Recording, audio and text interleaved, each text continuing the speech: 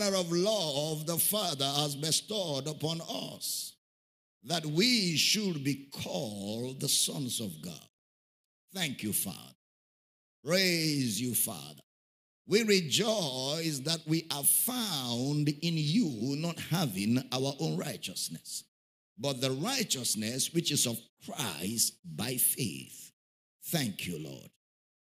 And thank you that this morning, Lord, we acknowledge that we are complete in your righteousness. We stand in your righteousness alone.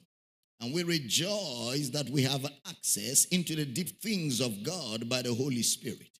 Thank you, Lord. And I pray for everybody that is connected to this broadcast all over the world this morning, that revealed knowledge is granted everyone connected. I declare that veils full of clarity comes by the Holy Spirit.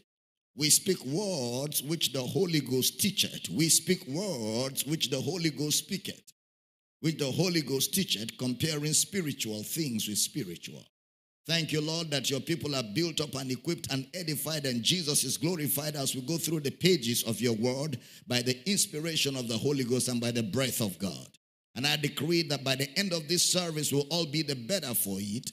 In Jesus' precious name, and every believer says a powerful amen. Praise God. Lift your right hands to heaven. Let's release our faith together as we say these words. I am born of God. I am born of the Word. The Word of God is my nature. I do not struggle to do the Word. I do the Word naturally. Therefore, today, I will understand the word of His grace. I will be built up. By the end of this service, I will never be the same. Never, ever be the same again. In Jesus' name. And every believer says that amen like thunder. Praise the Lord. Hallelujah. Well, we want to welcome every one of you connected to this service by way of Kingdom Life Network, Facebook, YouTube, and all our campuses and house centers around the city and around the world. It's a joy to keep teaching and learning and equipping you with the word of His grace, because that's all we've got at this time, to study and study and study, that you become a workman that needs not to be ashamed, rightly dividing the word of truth. I want to encourage every one of you to grab a friend, grab a family member, share the broadcast on your pages, please. Use your page for evangelism today. Share the broadcast on your page. Invite people, tag people, get people on. You know, wherever you're watching around the world, if you're watching on television, share, get family members to come in. Let's study the word together. Glory to God. All right. We've been looking at the misunderstood God in the past few days, and it's been exciting just studying the word. This morning, we're going to proceed from where we stopped yesterday. The book of James, chapter 1, verse 13. James, chapter 1, from verse number 13. Let no man say when he's tempted, I'm tempted of God. For God cannot be tempted with evil, neither tempted he any man. Verse 14. But every man is tempted when he's drawn away of his own lust and enticed. 15. Then when lust had conceived, it bringeth forth sin. And sin, when it is finished, bringeth forth death. 16. It says, do not err, my beloved brethren. 17. Every good gift and every perfect gift is from above and cometh down from the Father of lights, with whom is no variableness, neither shadow of turning. I like the next verse. Of his own will begat he us with the word of truth, that we should be a kind of first fruits of his creature. Give me 19 and 20. Wherefore, my beloved brethren, let every man be swift to hear, slow to speak, and slow to wrath. Next verse. For the wrath of man worketh not the righteousness of God. So in the past few days, we've been looking at the fact that God's character does not have anything that has to do with wrath.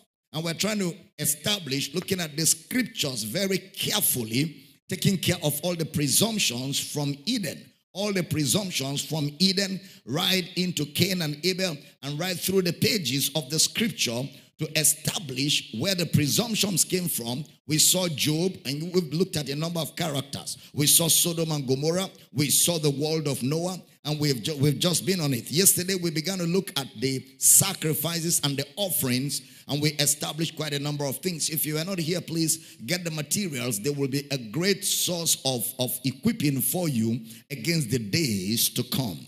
The book of Genesis chapter 15 verse 6. Let's get back to Abraham. Genesis chapter 15 verse number 6. And he believed in the Lord, and he counted it to him for righteousness. He believed in the Lord, and he counted it to him for righteousness. Give me Galatians chapter 3 verse 8. Galatians chapter 3 verse number 8. And the scripture, foreseeing that God will justify the heathen through faith, preached before the gospel unto Abraham, saying, in thee shall all nations be blessed. That's the gospel to Abraham. In thee shall all nations be blessed. So we began to say that all of God's utterances in scriptures were good news. Anything that is not good news is not an utterance from God. He says, in thee shall all families of the earth be blessed. Now yesterday we established that what Abraham was asking for when he was praying for Sodom, he said to God, if you find 10 righteous men in the city, will you destroy the city? And we said that the definition of righteousness there was not morality. He wasn't asking for if you find 10 moral men, because he himself was not that a good guy. He had all of his issues going on. So righteous men there will be defined by believing the gospel without works. It will be righteousness without works.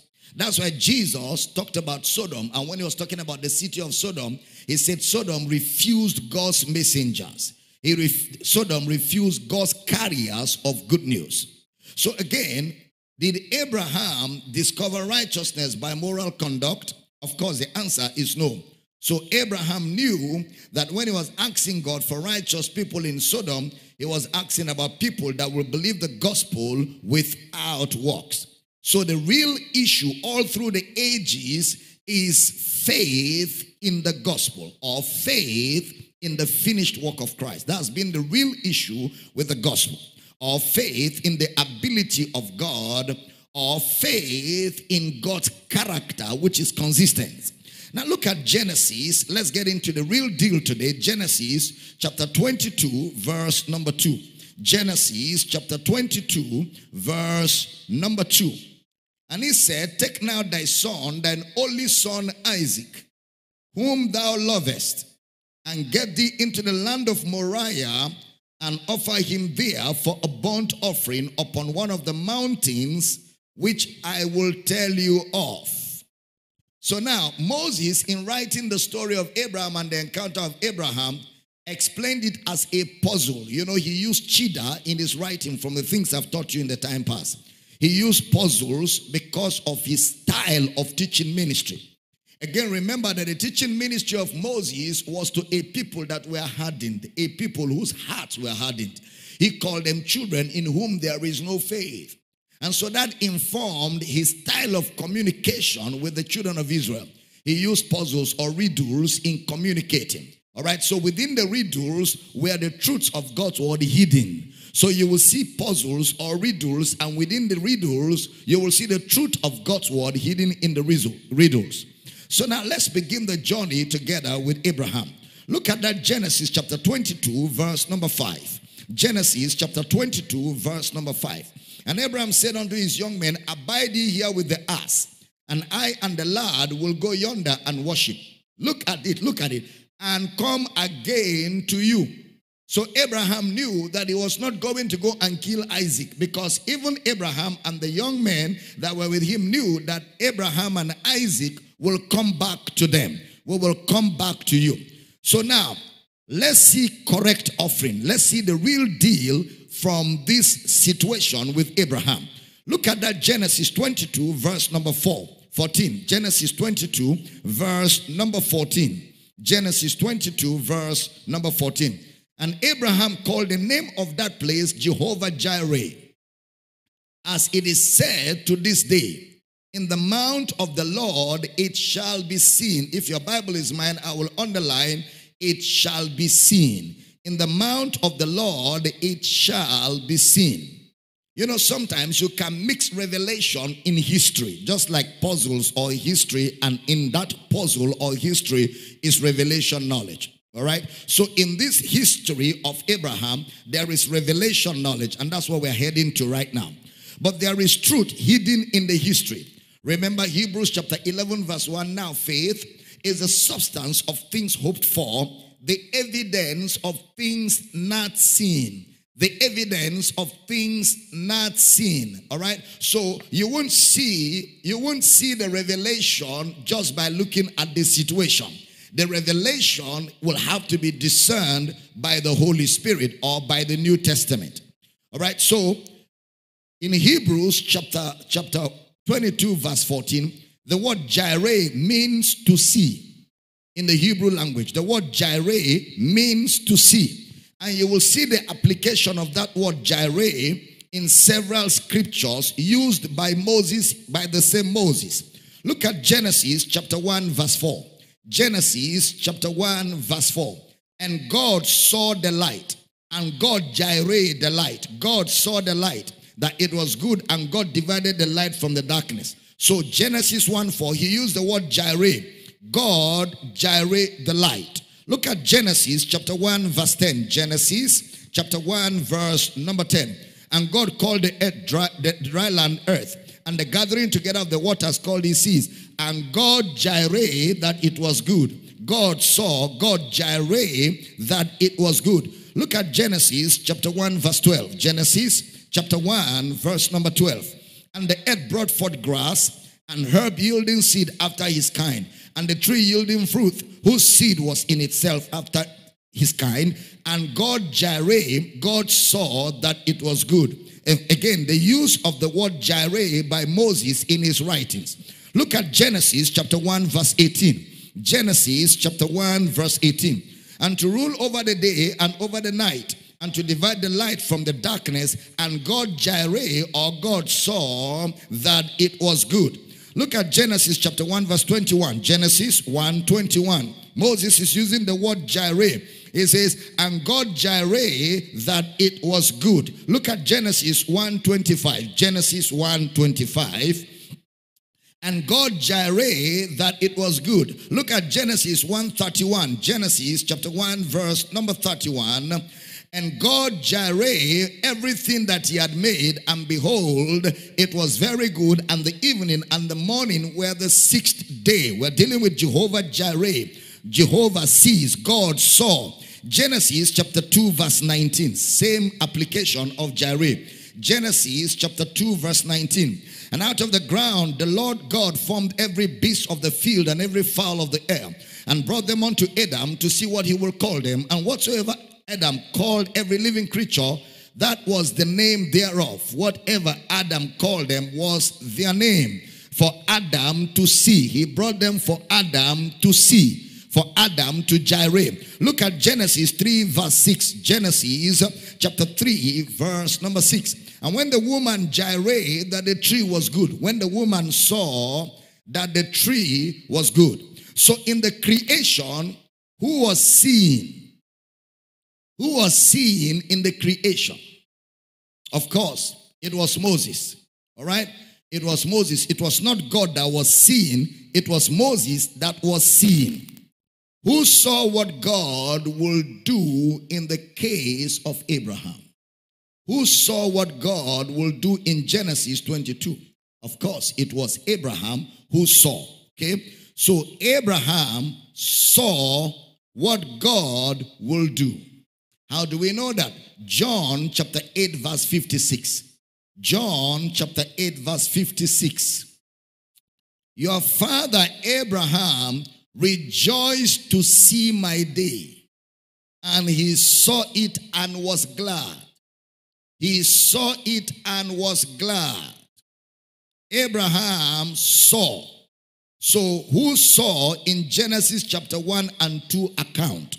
Was it God that saw, or it was Abraham that saw? Of course, it was Abraham. It was Moses who saw in the account of Genesis chapter 1 verse number 2. Now, so who saw in Genesis chapter 3? It was Eve that saw in Genesis chapter 3. Okay, who saw on Mount Moriah? Was it God or Abraham? It was Abraham that saw on Mount Moriah. Abraham saw. So it was Moses that saw, Abraham saw, Eve saw. All right? It is them that saw what God will do. So that's why he called the place Jireh. That's why Abraham called that place Jehovah Jireh. It shall be seen. Jehovah shall be seen. What he saw, was it on the scene? What Abraham was seeing, was it on that scene that he called Jehovah Jireh? No, it can't be on that scene. Because faith, Abraham by faith. Faith is the substance of things hoped for, the evidence of things not seen. The evidence of things not seen. Please stay with me. This is going to be very exciting. All right, now. So someone saw God's provision. Who saw God's provision? Of course, Abraham. Look at it in Genesis chapter 22, verse 7. Genesis chapter 22, verse 7. And Isaac spake unto Abraham his father and said, my father. And he said, here am I, my son. And he said, behold, the fire and the wood. But where is the lamb for a burnt offering? Look at the next verse, verse 8.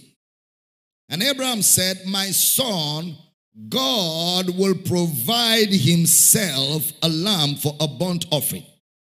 God will provide himself a lamb for a burnt offering. God will provide. The word provide is the word Elohim. Hebrew says he will provide to himself. He will provide to himself. So where does this leave all the prior offerings and sacrifices? If God was the one that was going to provide to himself, then what was the use of all the offerings and the burnt offerings and all the sacrifices and all the animals that they were offering in the Old Testament from all these things we saw in the course of teaching yesterday? So now Abraham had a revelation that the offerer was God. That the offerer was God. So it was works. All those offerings they were bringing were just works.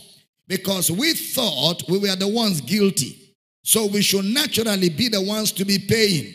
So when they were bringing the animals, in their mind, they are paying for their sin. In their mind, they were appeasing the anger of God, which is another major presumption. And we felt God was the one we were owing. So God is angry with us. We have to appease God with our offerings. We have to appease God with confessing our sins. We have to appease God by pummeling ourselves.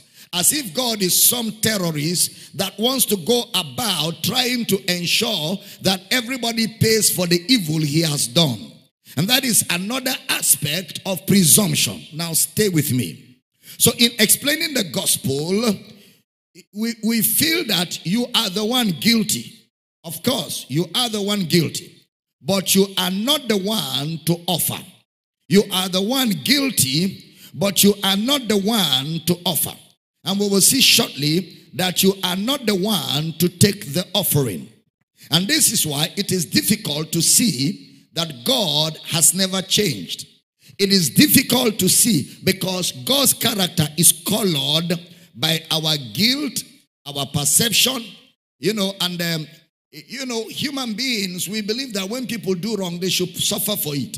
So that perception, we have used it to look at God like the one who will not let you go free if you do something wrong. He will get you to pay for it and pay for it dearly. So that perception is difficult to make people see that God has never changed. He's the same yesterday, the same today, the same forever. Sometimes you will even hear people say, well, the God of the Old Testament is more powerful than the God of the New Testament. All of that comes from this coloration and assumptions concerning God.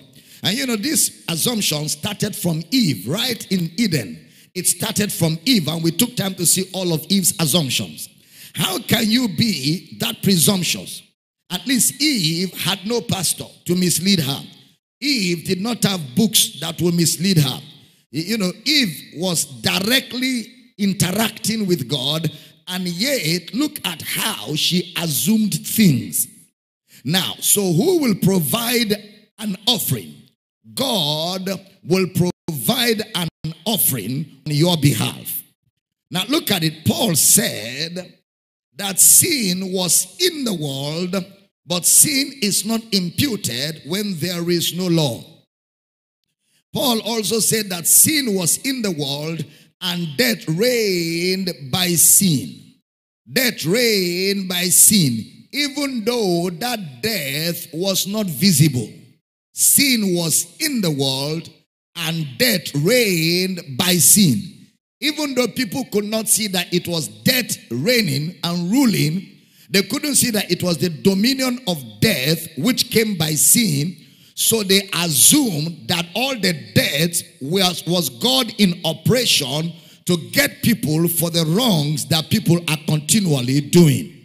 Look at Hebrews chapter 11 verse 8. Let's look at Abraham very carefully today. Hebrews chapter 11 verse 8. By faith, remember again what we're applying here. By the substance of things hoped for, the evidence of things not seen, Abraham, when he was called to go out into a place which he should after receive for an inheritance, obeyed. And he went out, not knowing whither he went. If you observe, the story of Abraham in Hebrews chapter 11 started from verse 8 to 19. From verse 8 to 19. About 11 verses dedicated to Abraham alone. And if you pay attention carefully, looking at the Old Testament with the eyes of the New Testament in the book of Hebrews, when he was talking about Abraham, he didn't mention the offerings, he didn't mention the altar, he didn't mention the incense, he didn't mention all the things that Abraham did. There was no mention of it in the book of Hebrews at all. Look at it, Hebrews chapter 11 verse 8. He was called in verse 8. By faith Abraham, when he was called. Look at verse 9. Verse 9.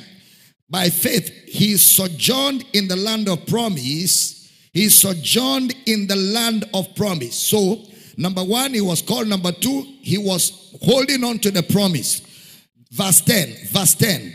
He looked for a city which had foundations, whose builder and maker was God.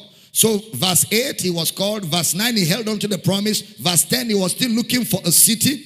Verse 11, through faith, she judged him faithful who had promised. She judged him faithful who had promised. Verse 12, therefore there sprang there even of one, and him as good as dead. So many as the stars of the sky in multitude, and as the sand which is by the seashore, innumerable. God still spoke to Abraham in verse 12. Then verse 13, these all died in faith. Verse 14, for they that say such things declare plainly that they seek a country. So verse 14, country. Verse 15, country, mindful of that country. Verse 16, but now they desire a better country. Then look at verse 17. By faith Abraham, when he was tried, offered up Isaac. And he that had received the promises offered up his only begotten son. By faith Abraham, when he was tried. Question, who tried him? Was it God that tried him? No, it can't be God. Okay, now hold on for clarity. Who offered up his only begotten son? Who offered up his only begotten son? Was it Abraham? Well, remember, Abraham didn't have an only begotten son. Abraham had sons. There was Ishmael and there was Isaac. So who offered up his only begotten son? For God so loved the world that he gave his only begotten son. So it was God who offered up his only begotten son. So who did he receive? Who did Abraham receive? Go back to that verse 17 of Hebrews 11 again. By faith Abraham, when he was tried, offered up Isaac. And he that had received the promises offered up his only begotten son, Next verse. Of whom it was said that in Isaac shall thy seed be called. In Isaac shall thy seed be called. So the question is, who did Abraham receive? The Bible says he received Christ in a figure. He received Christ in a figure. So who offered the only begotten? God in a figure. God in a figure. Look at verse 18 again. Verse 18 again. Of whom it was said that in Isaac, not Isaac, in Isaac shall thy seed be called. In Isaac, not Isaac, pay attention. In Isaac shall thy seed be called. The word Kaleo, K-A-L-E-O, Kaleo. That means Isaac was not the seed. Isaac was not the seed. Look at verse 19. Verse 19. Accounting that God was able to raise him up even from the dead, from whence also he received him in a figure. He received him in a comparison. He received him in a comparison. Who did he receive? He received Jesus in a figure of speech. He received Jesus in a comparison. The word accounting, look at me. The word accounting is the Greek word logizomai. Logizomai. Accounting that God was able to raise him from the dead. That is, he reasoned, he took note of the fact, logizomai. He took note of the fact that God was able to raise from the dead. He took note of the fact that God was able to raise from the dead. So what did he do? He received him in a comparison or in a figure.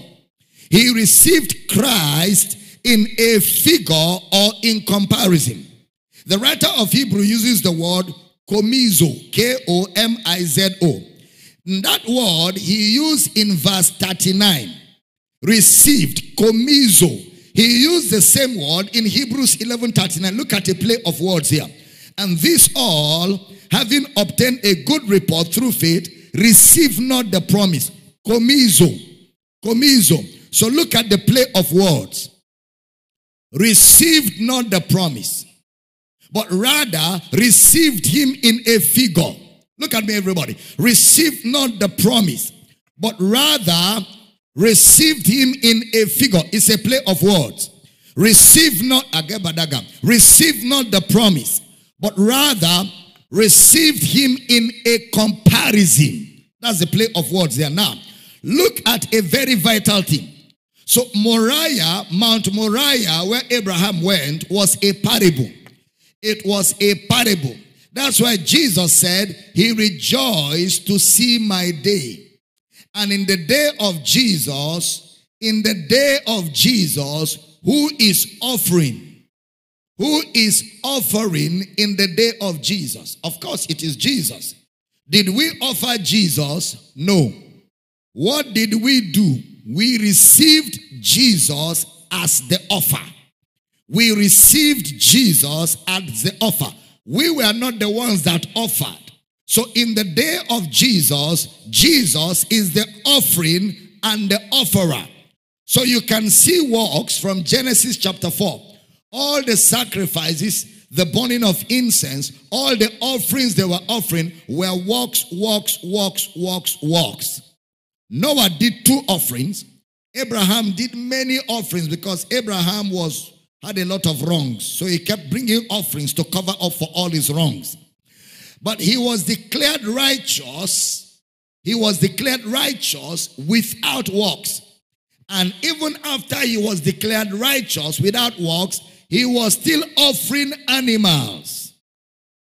He was still offering animals. He was declared righteous without a single offering, just by believing. Abraham believed and it was credited to him for righteousness. So God offered his only begotten in death. God offered his only begotten in death. So the question is, who received what God offered? We are the ones who are beneficiaries and recipients of God's offer. See verse 20 of Hebrews chapter 11. Hebrews chapter 11 verse 20.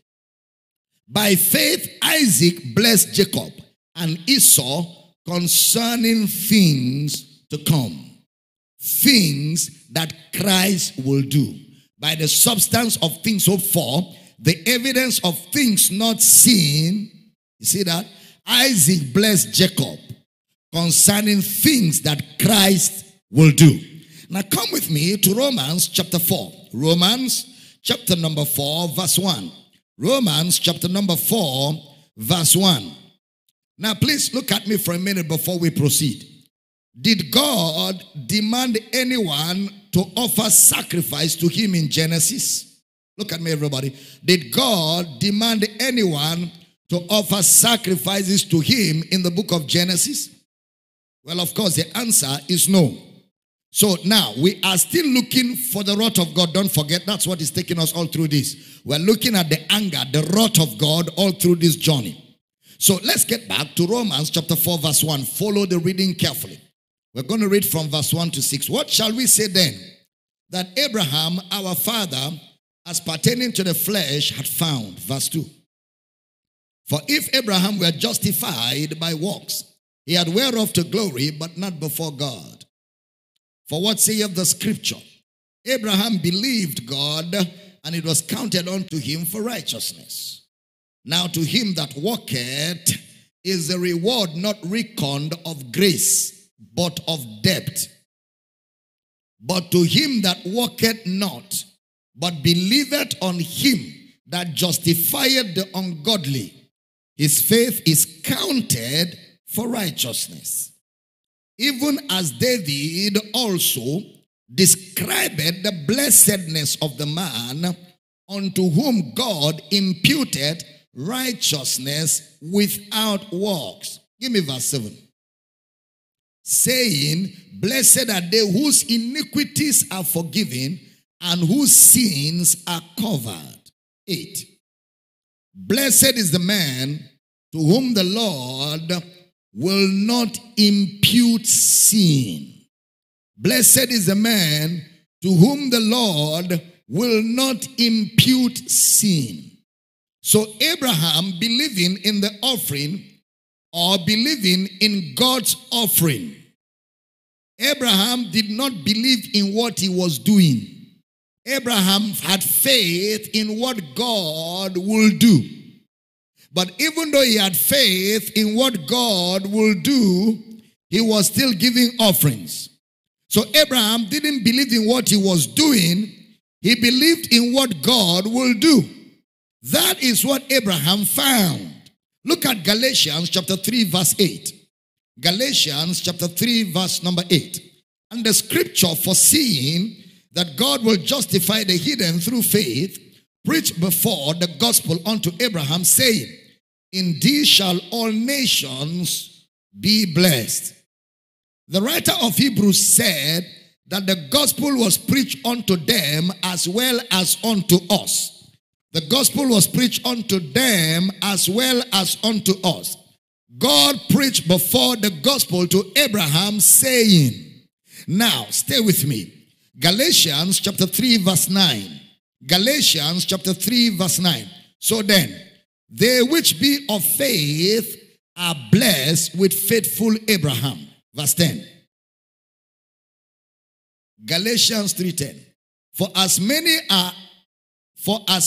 as are of the works of the law are under the curse. For it is written, cursed is everyone that continueth not in all things which are written in the book of the law to do them. 11. But that no man is justified by the law in the sight of God, it is evident, for the just shall live by faith.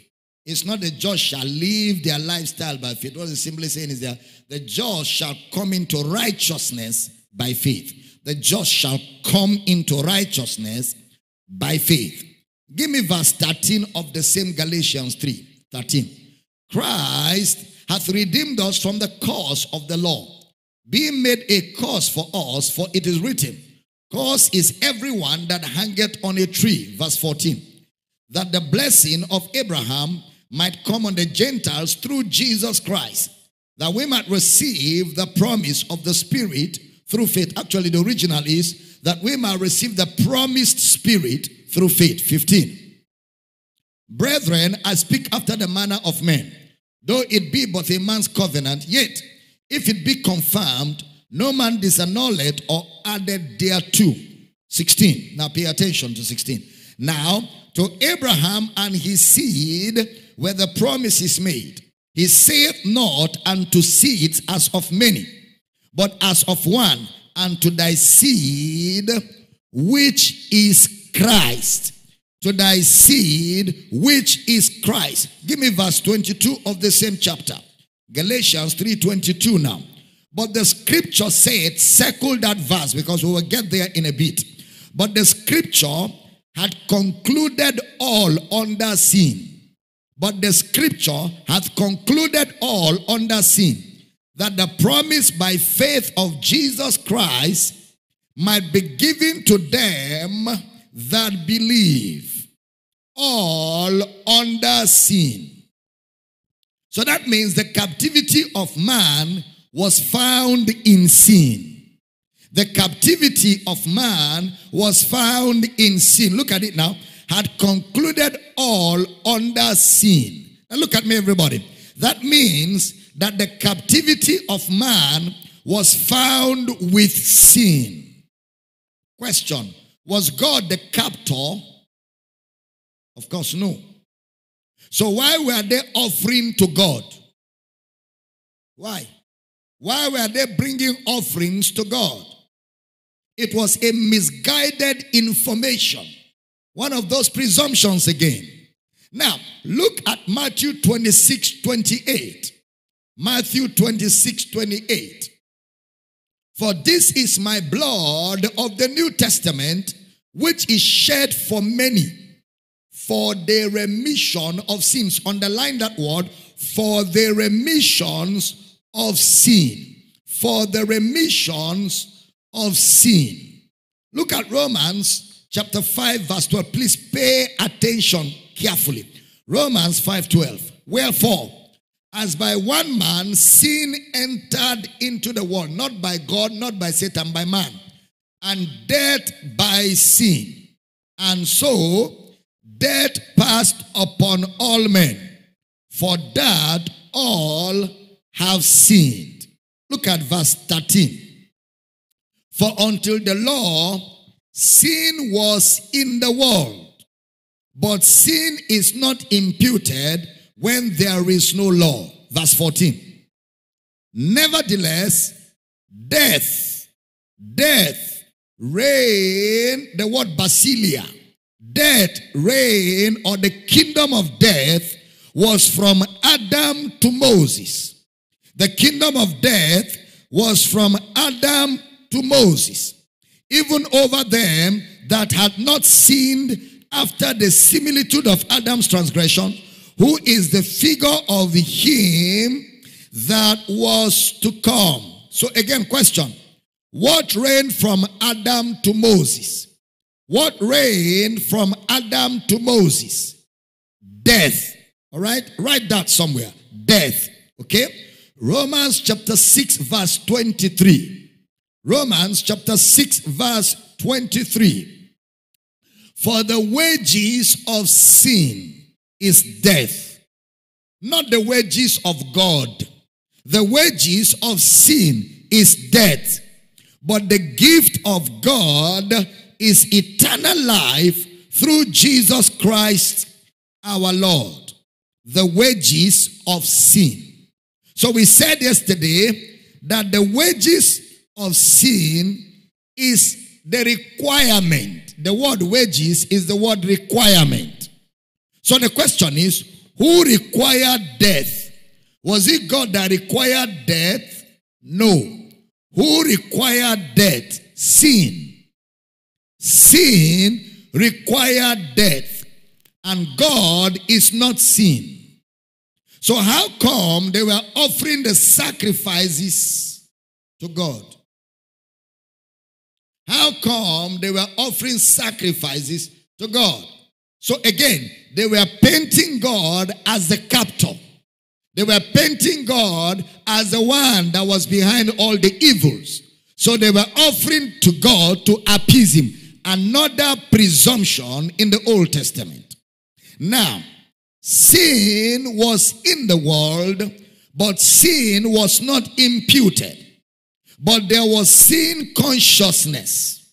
Look at it in Romans chapter 2 verse 14 where we read the other day. Romans chapter 2 verse 14 and 15. For when the Gentiles which have no law do by nature the things contained in the law, these, having not the law, are a law unto themselves. Look at the next verse.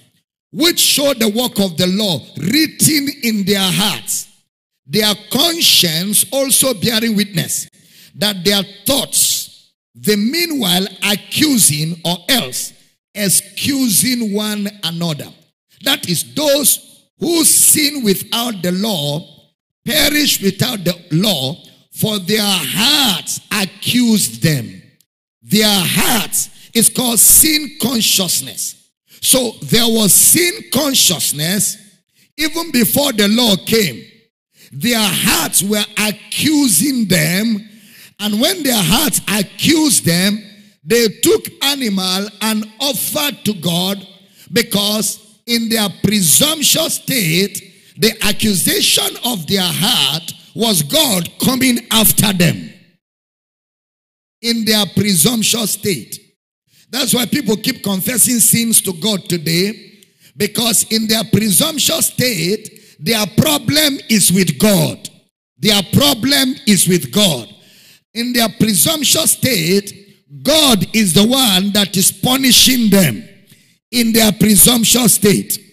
So sin consciousness became the big deal all through the ages. But the question is, who is offering Christ? Who is giving Christ as an offering? Remember, God was in Christ reconciling the world. God was in Christ reconciling the world to himself. So who is offering Christ? It is Christ himself offering himself on man's behalf. Look at John 1:29. John chapter 1 verse 29. The next day John seeth Jesus coming unto him and saith, Behold the Lamb of God, which taketh away the sin of the world. The Lamb of God, which taketh away the sin of the world. Is this the lamb that God wants, or the lamb that God gave? Is it the lamb that God is looking for, he wants, or the lamb that God gave? It is God that gave the lamb. Man was trying to do God's work by offering animals, incense, altar.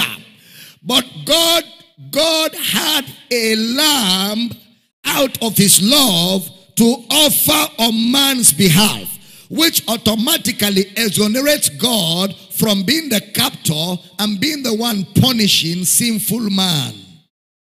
The Lamb of God, the Lamb that God gave to take away the sins of the world.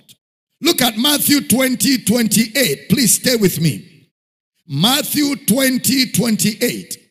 Even as the Son of Man came not to be ministered unto, but to minister and to give his life a ransom for many. And to give his life a ransom for many.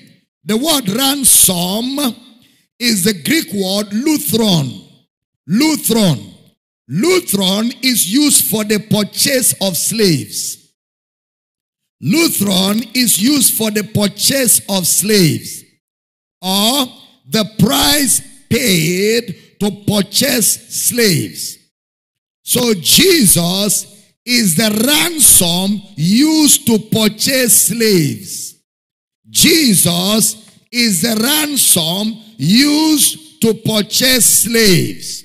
So the question is this: who is the ransom for? If Jesus is the ransom used to purchase slaves, and God was in Christ, so that will mean that God is not the captor. God is not the slave owner. So that will mean that there is a slave owner who captured man and kept man in sin consciousness. And instead of man appeasing that captor, man was diverted to appease God. That's what we call it, the misunderstood God. Meanwhile, it was God that had the solution to release man from his captor. Please stay with me. So who is the ransom for? The ransom is for the slave owner. The slave owner. So Jesus is the price paid to purchase slaves. Remember, behold the Lamb of God, not the lamb for God. Behold the Lamb of God, not the lamb for God. Please, that's key. Behold the Lamb of God, not the lamb for God. So who will the ransom be for? Who will the ransom be for? The ransom will be for the slave owner. Question: is God the slave owner? No. God is not and cannot be the slave owner. So who is the slave owner? Sin is the slave owner. Sin is the slave owner. So can we say that all the offerings of the book of Genesis were dead works? Yes, of course. They were dead works because, first of all, they were directed to the wrong person. Secondly, they didn't have what it takes to free them from what they were doing. So it was dead works, useless works, inoperative works, unuseful works. All the offerings, all the animals they were killing, all of that confessing of sin, they were all dead works. They were dead works. A product of sin consciousness. A product of sin consciousness. Because God is not the slave owner. You know, in the Old Testament has a silent impression of Satan. The Old Testament has a silent impression of Satan. And has a very funny concept of spiritual death. A very funny concept of spiritual death. So it was in that ignorance that these actions were taken. But thank God the veil is taken away. Glory to God. Thank God the veil is taken away. Are you still in the building? I'm enjoying myself. I'm really enjoying myself. The offering was not for God, because God was not the slave owner. We were not under God's bondage. We were not under God's bondage. God is not the slave owner. We were not under God's bondage. God is not the slave owner. We were not under God's bondage. God, I wanted to sing. God is not the slave owner. Neither was God being pacified. Neither was God being pacified. Look at Matthew 26:28 again. Matthew 26:28. For this is my blood of the New Testament, which is shed for many for the remission of sins. The word shed. The word shed. The word shed is liberal pouring. E-K-H-E-O. Echo. A liberal pouring. Shed. Which is shed. A liberal pouring. The word remission in the Greek is the word aphesis. A-P-H-E-S-I-S. Aphesis. It means a release. Aphesis is not just a pardon. Aphesis is a release. You didn't hear that.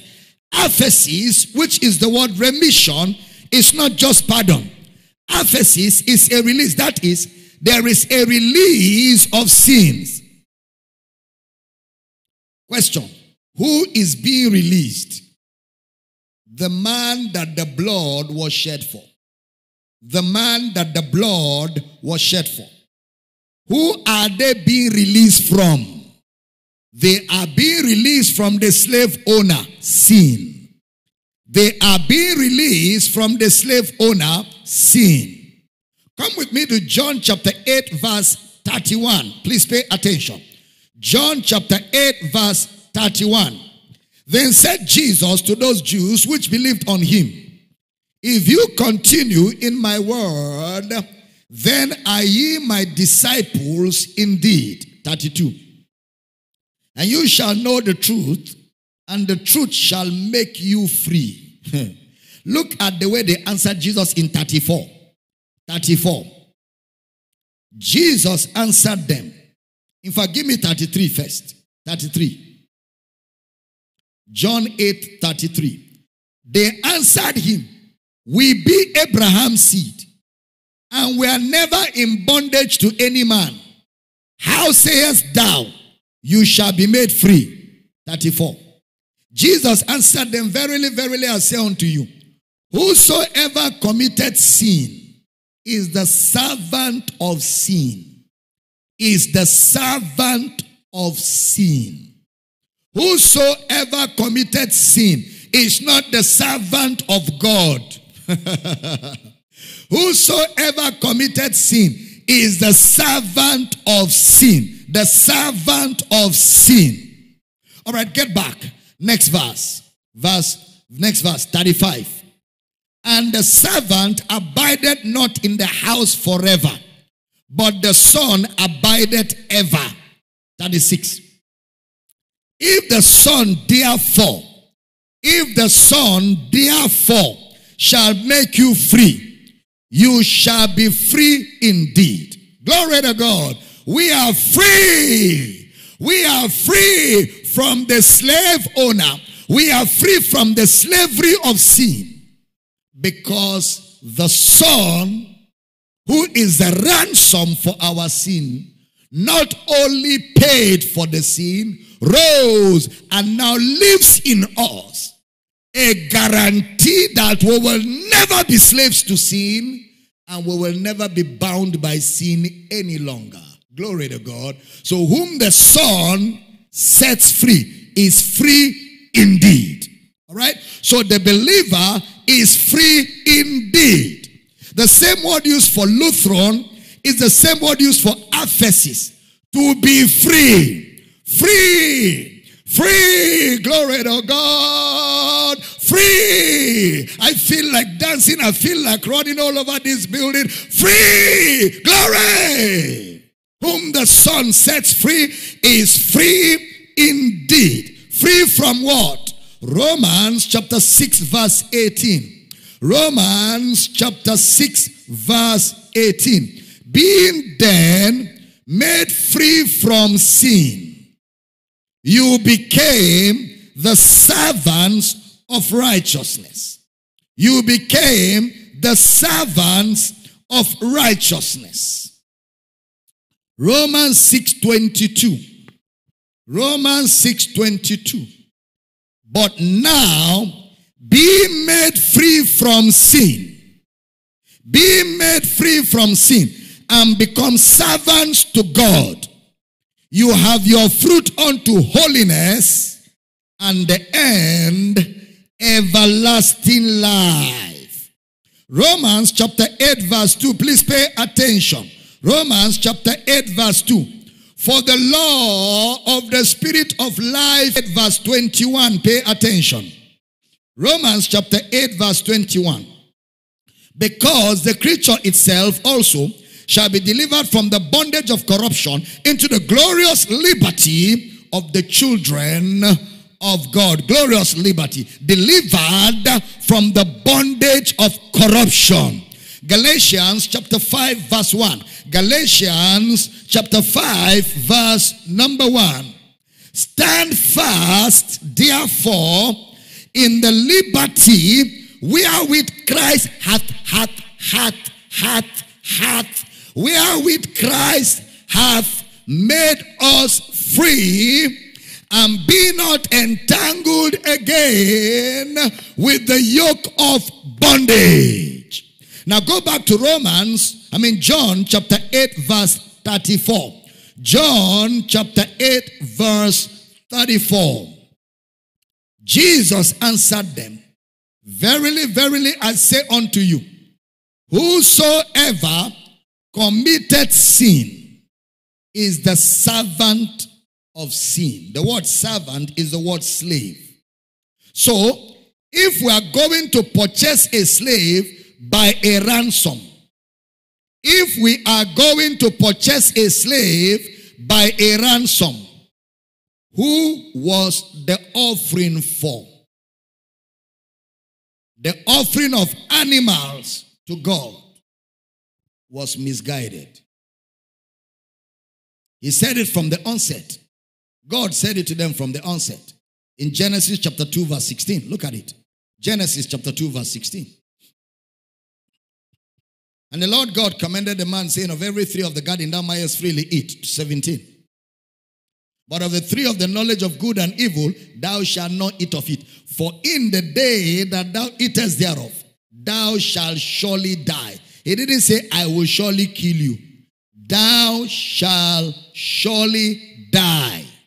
The day you eat of it, you shall die. He didn't say the day you eat of it, I will kill you.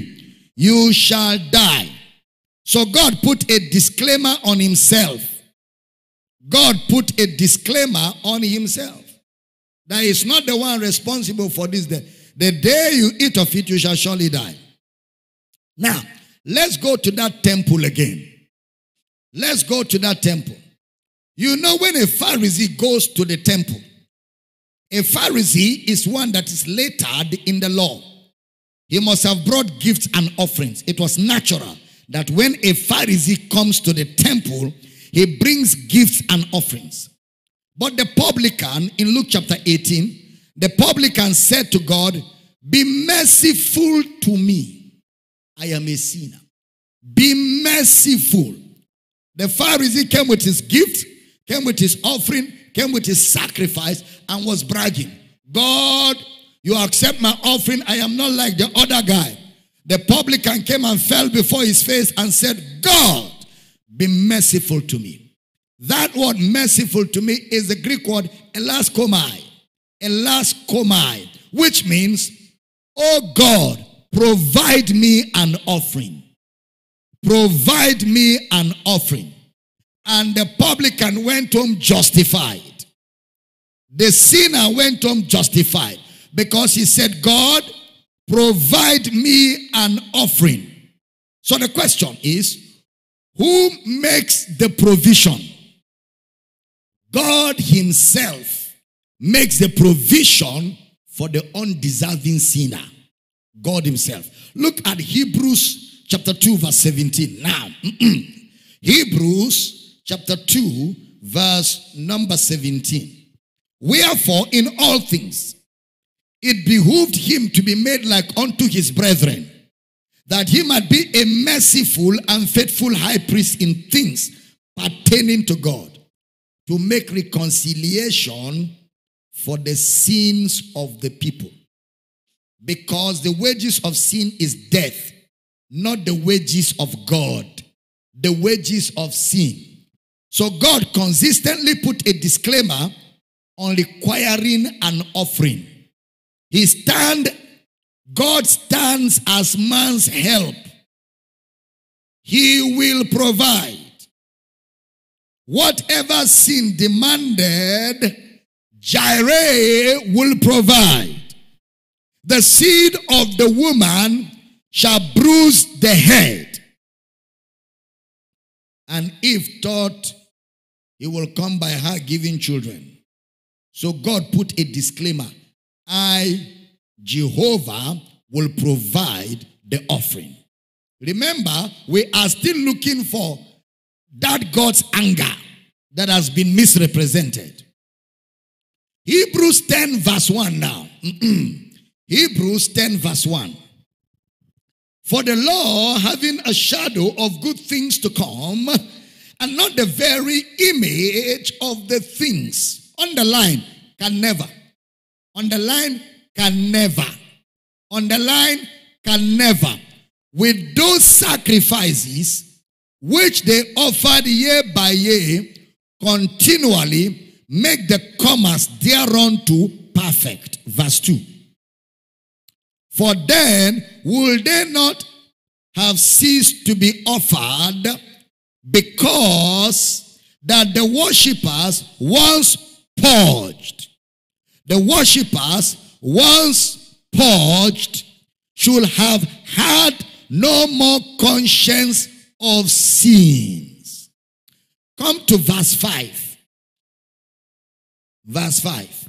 Wherefore, when he cometh into the world, he saith, pay attention, sacrifice and offering thou wouldest not. Underline, thou wouldest not.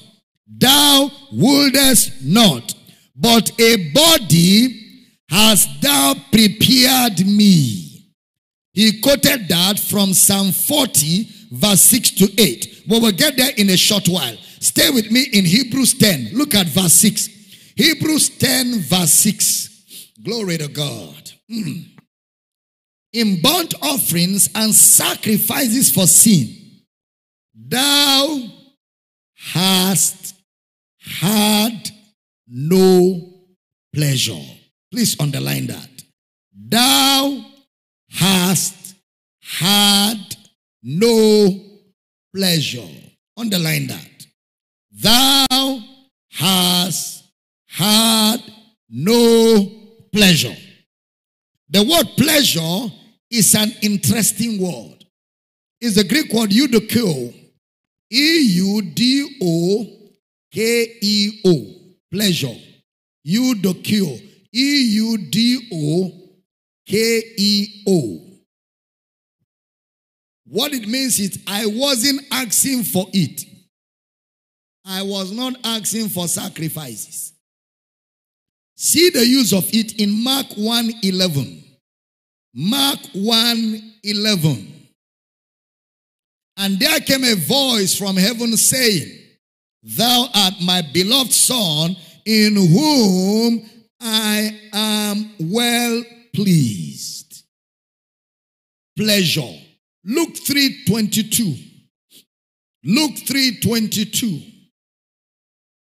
And the Holy Ghost descended in a bodily shape like a dove upon him. And a voice came from heaven which said, Thou art my beloved Son, in thee I am well pleased. Thou hast had no pleasure. You the kill. I wasn't asking for it. This is the one I am asking for. This one gives me pleasure. Peter recounted that in 2 Peter 1:17. 2 Peter 1:17. For he received from God the Father honor and glory, where there came such a voice to him from the excellent glory, This is my beloved Son, in whom I am well pleased. Matthew 17:5.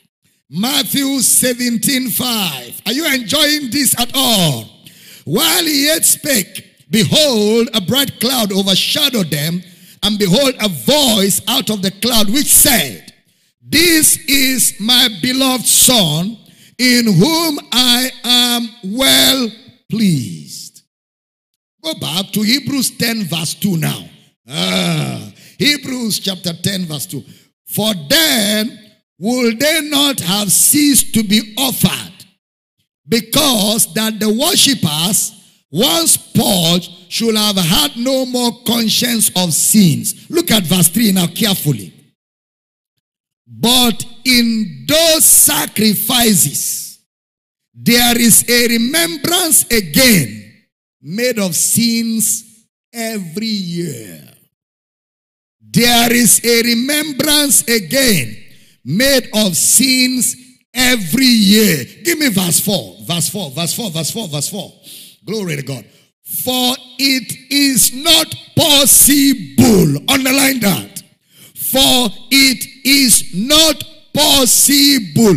Underline it, underline it. In fact, circle it, circle it, circle it. Please circle it. For it is not possible that the blood of bulls and of goats should take away sins. It is not possible. Psalm 40 verse 6. In fact, for time, just write it down. Psalm 40 verse 6 to 7. Micah chapter 6 verse 6 to 8. Jeremiah chapter 6 verse 20. There was a disclaimer in those verses, even though they are Old Testament, on the offering. You will find a disclaimer there. Now come with me, let's enter other matters. Hebrews chapter 10 verse 8. Hebrews chapter 10 verse 8. Above, when he said sacrifice and offerings and burnt offerings and offering for sin, thou wouldest not, neither has pleasure therein, which are offered by the law. God is saying, I don't want that thing that the law is giving. I don't want it. Verse 9. Then said he, Lo, I come to do thy will, O God. He taketh away the first, that he may establish the second. Question: what is the second? What is the second? Come to that Hebrews chapter 10 verse 10. The second, by the which will we are sanctified through the offering of the body of Jesus Christ once and for all. Actually, in the original, it's not for all. In the original, it's once for us. Once for us. Look at verse 11. And every priest standeth daily ministering and offering oftentimes the same sacrifices, which can never take away sins. They were bringing sin consciousness by their offering of sacrifice all the time, and it had no value. Verse 12. But this man, glory to God. But this man, after he had offered one sacrifice for sins forever, sat down on the right hand of God. Give me the next verse. Expecting from henceforth till his enemies be made his footstool. Verse 14. For by one offering he had perfected forever them that is sanctified. Them that is sanctified. How did he perfect us? How did Jesus perfect us?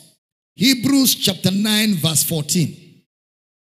Hebrews chapter 9 verse 14. How much more shall the blood of Christ, who through, please pay attention, who through the eternal Spirit offered himself without spot to God, purge your conscience from dead works. Purge your conscience from dead works to serve the living God. To serve the living God. So when he said he offered himself to God, actually he was saying he was to purge our conscience so we can serve God. Purge our conscience from dead works. How did he do that? Through the eternal Spirit. What does that mean to us today? The indwelling of the Spirit. So if you find yourself in sin consciousness, you are not walking in the Spirit. If you find yourself in sin consciousness, you're not walking in the Spirit, because the law is called the law of sin and death. That's why Hebrews now chapter 12 verse 28. Hebrews 12:28, and we shall do some work there tomorrow.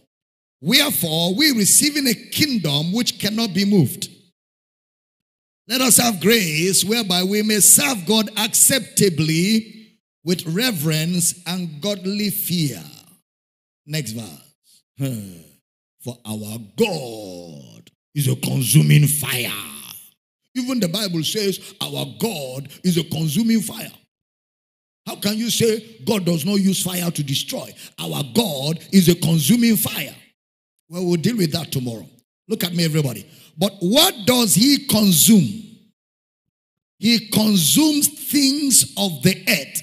Things of the earth. Look at verse 27 of the same Hebrews 12. Hebrews 12:27. And this word yet once more signifieth the removing of those things that are shaken, as of things that are made. Things that are made. That those things which cannot be shaken may remain. Alright? So, he has consumed the whole sacrificial system. He has consumed the whole sacrificial system. No more gifts, no more offerings, because he gave the best gift of all time, himself as a ransom for you. By offering his son for sins, sin has no more offering.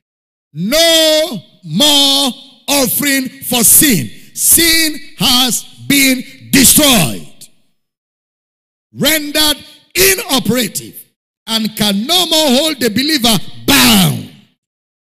Look at Hebrews 10:17. You will love this. And their sins and iniquities will I remember no more. 18. Now, where remission of this is, there is no more offering for sin. Sin does not deserve any further offering.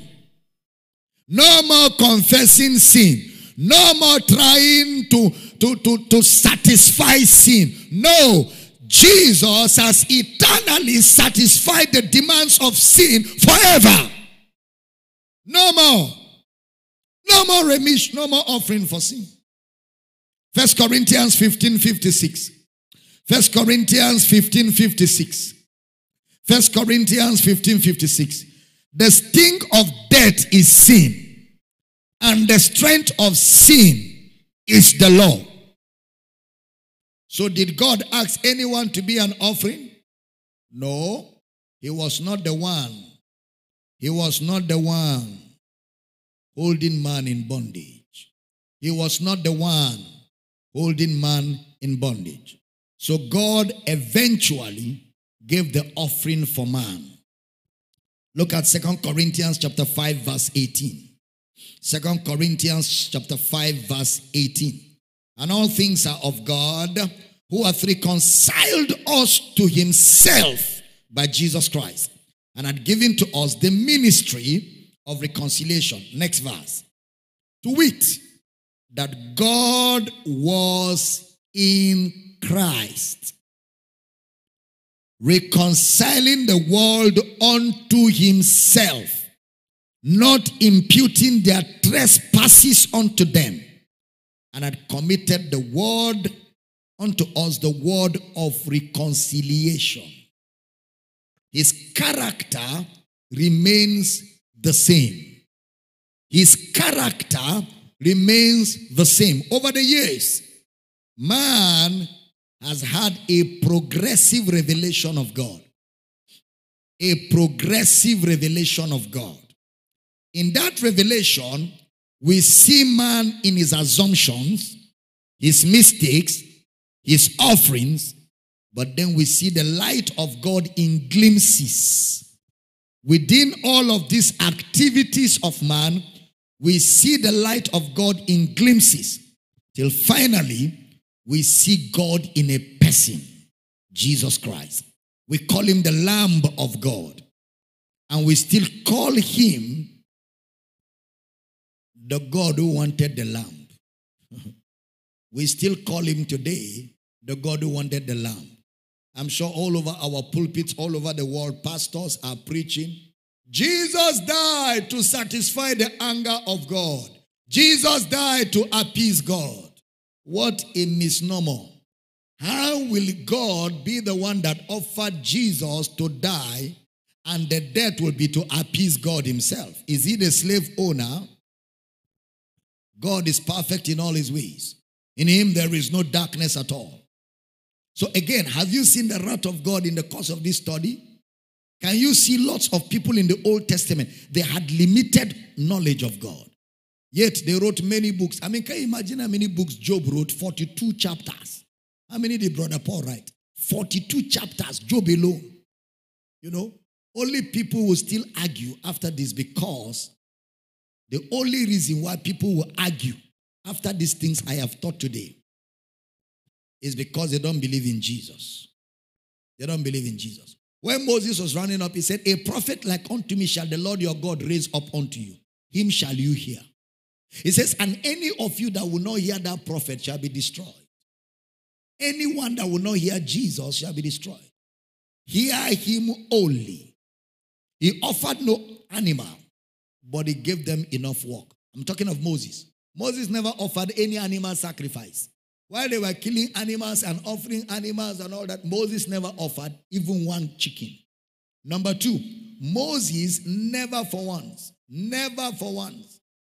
obeyed the instruction of entering the Holy of Holies. He entered in there anyhow and came out. Thirdly, Aaron never sprinkled blood on Moses. That's why Moses is a servant over his house. Moses knew better. The Bible says Moses already saw Christ. Moses knew the riches of Christ. Glory to God. Moses saw the riches of Christ. He knew that there was nothing required of man to do, that Christ was going to be the sacrifice. He said, you don't believe Jesus. Israel, since you don't believe Jesus, take 612 laws. Since you don't believe Jesus, I gave you Jesus, you rejected Jesus. You are children without faith. Okay. Take 612 laws, and even the 12th one is open-ended. And God has always been consistent. So let no man say, when he's tempted, I'm tempted of God. For God cannot be tempted of evil, neither tempted he any man. Now, look at Matthew 27:46 as I round up. Are you blessed? Glory to God. Matthew 27:46. And about the 9th hour, Jesus cried with a loud voice, saying, Eli, Eli, lama sabachthani. That is to say, my God, why hast thou forsaken me? Look at Psalm 22 verse 1, because that's where he quoted from.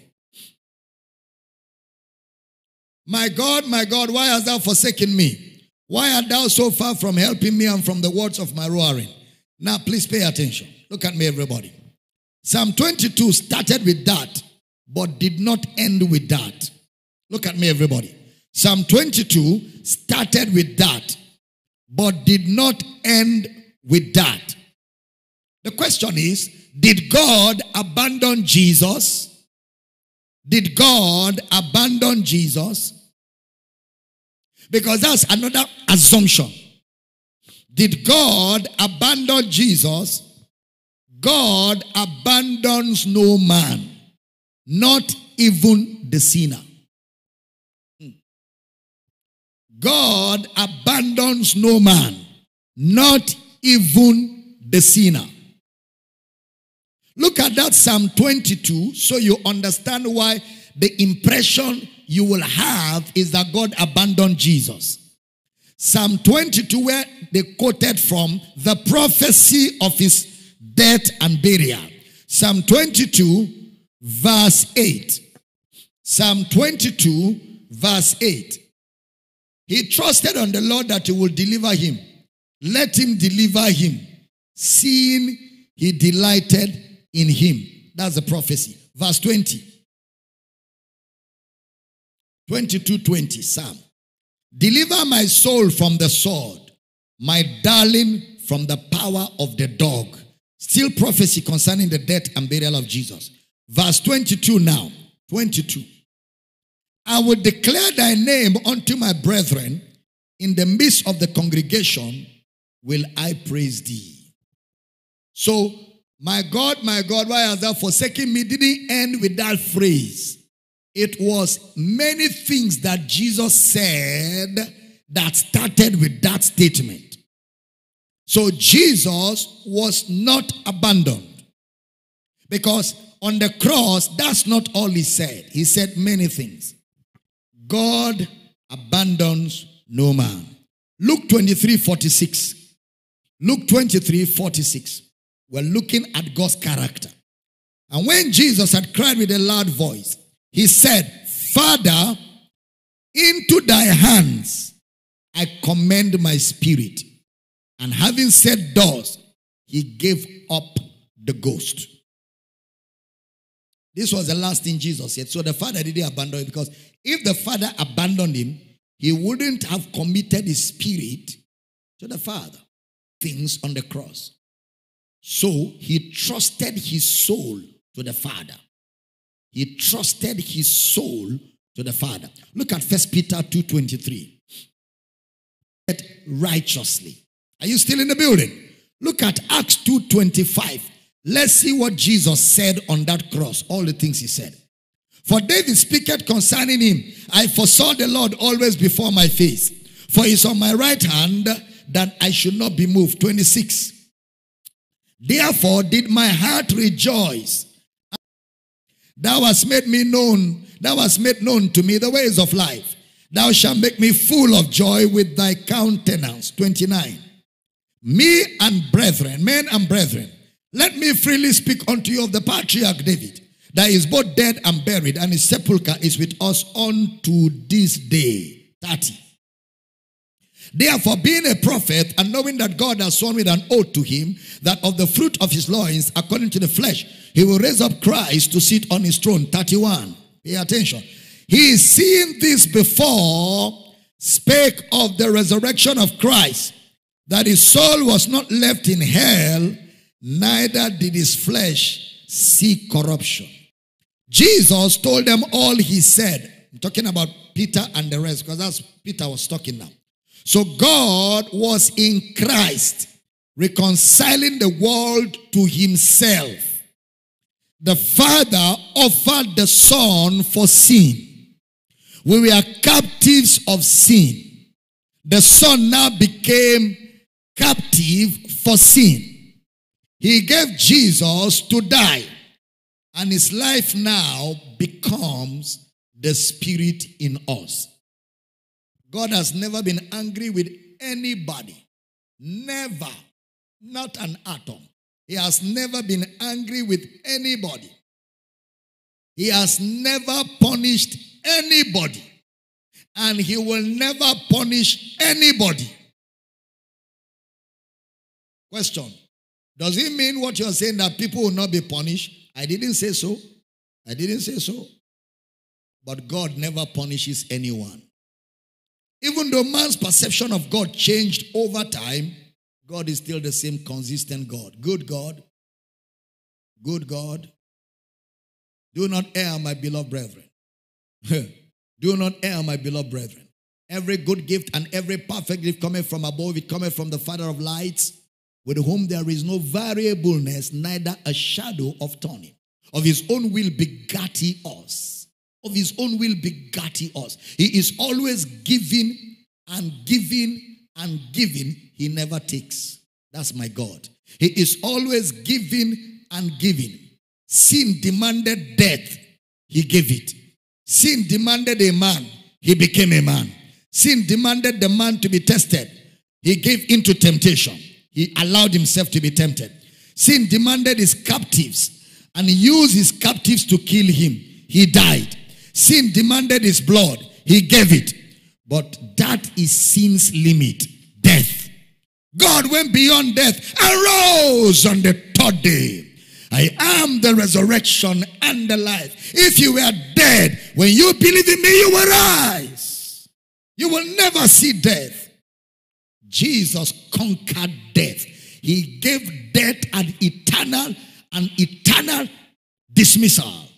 He put an end to death by the sacrifice of himself. He is life. And today, he is sealed in our hearts forever by his Spirit. So today and forever, we have life. He that has the Son has life. Romans chapter 5 verse 8. But God commended his love towards us, in that while we were yet sinners, Christ died for us. He that spared not his own son, but gave him up for us all, how shall he not always also with him freely give us all things? Away with the misconceptions. Away with the bipolar image of God. God never changes. He is the same yesterday, today, and forever.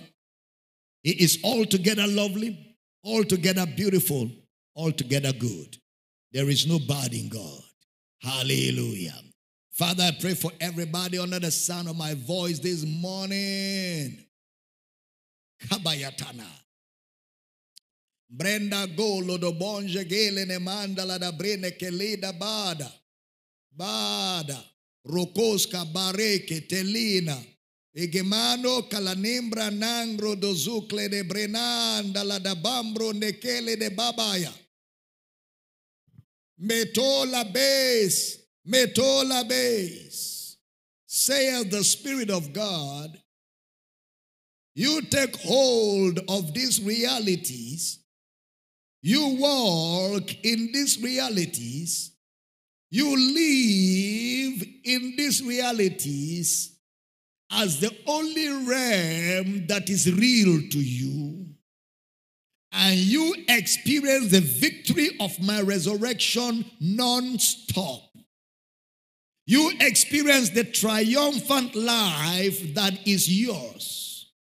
And you begin to see what you call battles and circumstances cheaply dissolve and dismantle right in your very face. You begin to see the reality of my victory over sin, over Satan, and over the circumstances of life. You lay hold on these realities. Walk in the consciousness of these realities. Live. Live.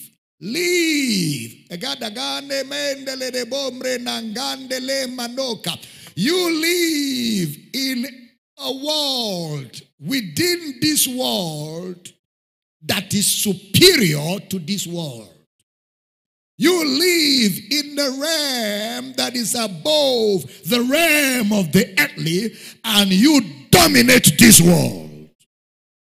Everything that the enemy and everything that the orchestrations of men can offer, whatever they are called, you live in this reality, and all of them crumble like a pack of cards before your feet. And you experience victory over circumstances, over diseases, whether they are orchestrated by man or they came from carelessness or from the devil. You live in these realities, and all the diseases that this world can ever manufacture will be of no relevance to you. It is the realm of total triumph and victory. The realm of my resurrection. The realm where death has no reign. The realm where death has no authority. The realm of immortality. The life of God. And you live in these realities. And you live a life of joy, a life of peace, a life of comfort. Did I not say in my word that the fruit of righteousness shall be peace, quietness, and assurance forever? That is the realm. You embrace this reality, saith God, and you walk in these realities. You live in these realities. The realities of what I have made out of you as a new creation. You are my workmanship, saith God, created in Christ Jesus. You live in that realm. You walk in that realm. Allow that realm become more real to you than anything else this world offers.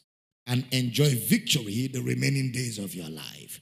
Thank you, Lord Jesus. Hallelujah. If you receive that word, go ahead and celebrate it. Glory, glory, glory. Glory. Mandolo do bambre nekila na manga. Ilamano moze gelia nangle. Nembra nanglo do boja kelida babari. Retoba letemba nangle de bara namandele de babri nehetaya. in the midst of uncertainties, and in the midst of insecurities, and in the midst of a world that is flooded with fear and flooded with uncertainties, governments not sure of what the future holds, you embrace these realities and you enjoy rest, you enjoy peace. And you suddenly know exactly what to do, and you are able to see right into the future and know exactly what to do. And you become the person that is able to give direction and give hope and counsel to those that are confused. You keep yourself in my love. You stay your heart on me and enjoy perfect peace, saith God. Great days ahead. Great days are ahead for the demonstration of my glory and power by my church. And I am equipping and preparing you, saith God, because exciting days for my people are still ahead. So you rejoice, you celebrate. You rejoice, you celebrate. You rejoice, you celebrate. The best is yet to come, saith God. Hallelujah. Hallelujah. Hallelujah. Hallelujah. Hallelujah. Hallelujah. Hallelujah.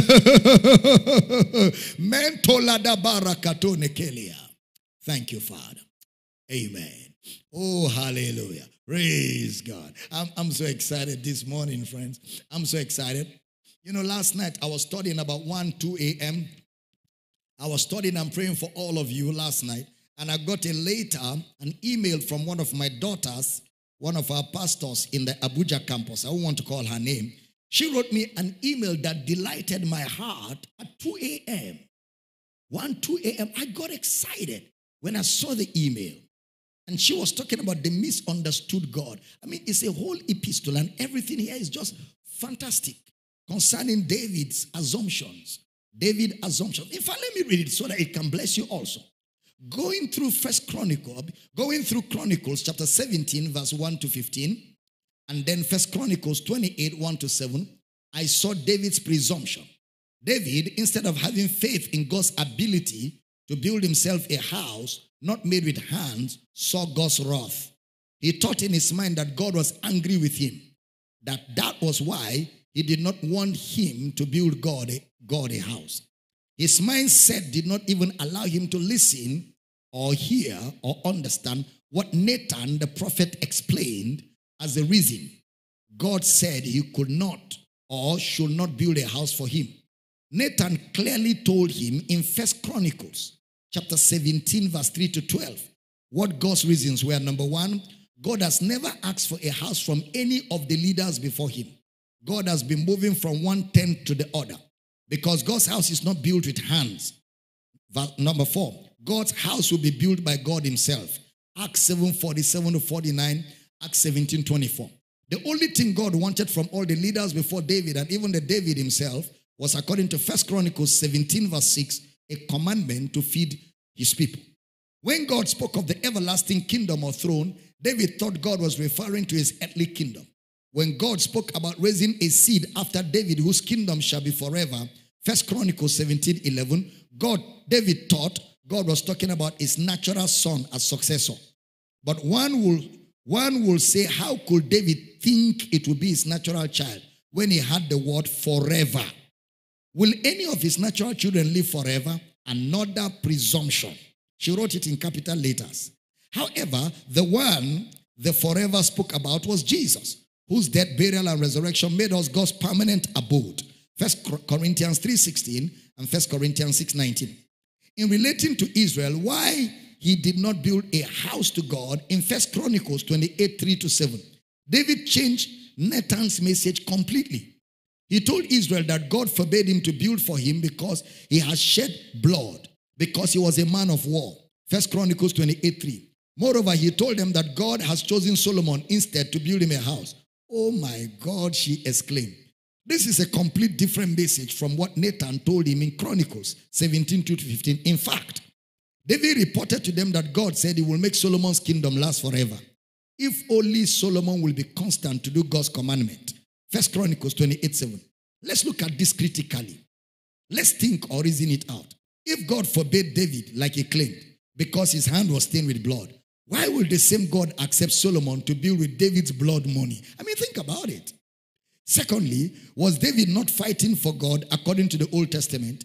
David was a man of valor for God now. Why will God reject him the honor to build for him, knowing that he shed the blood in the Lord's battle? In the Lord's battle, in quote. This clearly shows that something was wrong somewhere. To think that till today and tomorrow, folks are still building all kinds of buildings for God.